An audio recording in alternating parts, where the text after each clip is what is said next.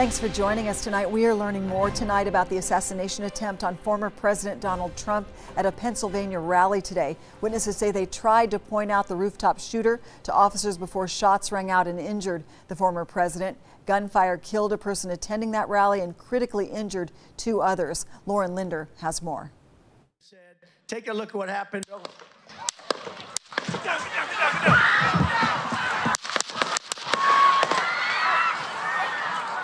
Secret Service agents rushed former President Donald Trump off stage after shots were fired, moments after he began speaking at a Saturday evening rally in Butler County, Pennsylvania. The Secret Service says a man attending the rally was killed. A doctor standing nearby tried to help him, performing CPR. The guy had spun around, was jammed between the benches. He had a headshot here. Trump raised his fist as he left the stage. On his Truth Social site, the former president said he was shot by a bullet that pierced the upper part of his right ear. I knew immediately that something was wrong and that I heard a whizzing sound, shots, and immediately felt the bullet ripping through the skin, he wrote. Much bleeding took place, so I realized then what was happening. I just hear these 4 shots and everybody screaming drop, and you can see the blood like splatter on his face, and the Secret Service just barricades him.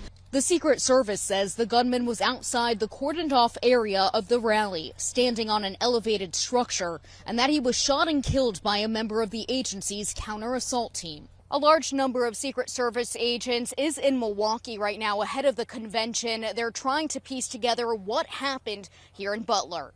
President Biden spoke a couple hours after the shooting. There's no place in America for this kind of violence. It's sick. It's sick. It's one of the reasons why we have to unite this country. We cannot allow for this to be happening. We cannot be like this. We cannot condone this. This was Trump's last rally ahead of next week's Republican convention in Milwaukee. He was taken away in a motorcade and again held up his fist as he got into his SUV. Lauren Linder, Butler County, Pennsylvania.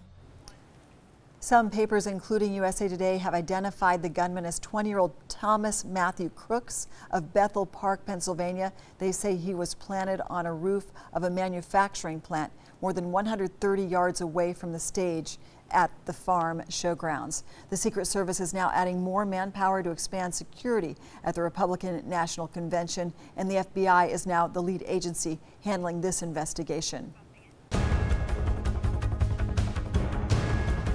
California's largest wildfire entered its second week in Santa Barbara County. The lake fire broke out more than a week ago near Zaca Lake. It's burned more than 37,800 acres. It is split into two, a north and south zone. Containment stands at 19%, and CAL FIRE says a 5th firefighter has been injured. U.S. Forest Service reports more than 3,000 personnel are battling the flames, and 2 fire camps are set up. More than 2,000 people are under evacuation warnings and orders.